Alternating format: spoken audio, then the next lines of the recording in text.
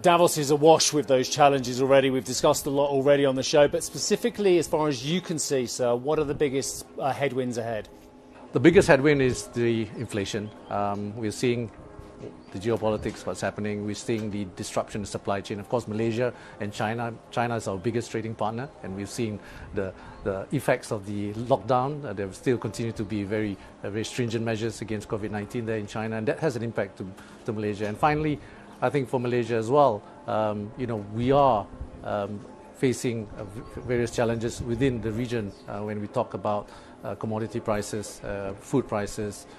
But Malaysia is also blessed that we are a net exporter of commodities, which will then enable us to cushion some of those impacts. We have increased the subsidies for petrol, increased the subsidies for some of the food commodity essentials. So that has helped. So inflation remained quite low for Malaysia. Inflation in Malaysia last month recorded 2.2%. So that's still good. And our monetary policy continues to be accommodative, right? We increased rates recently, but nowhere near where it was before COVID.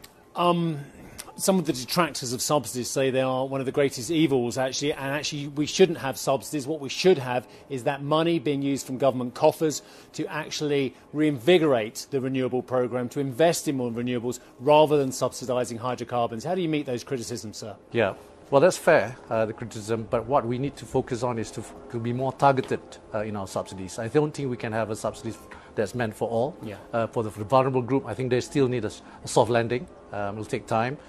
So that subsidies that we are planning to continue is mainly for those vulnerable groups, especially those who can't afford to pay for the prices. It's gone up so much, as you know, in such a short period of time. Yeah, I mean the volatility in a lot of these commodities. I mean, whether it's palm oil, whether it's rubber, whether it's tin, whether it's petrochemical products. Your country knows this full well as well.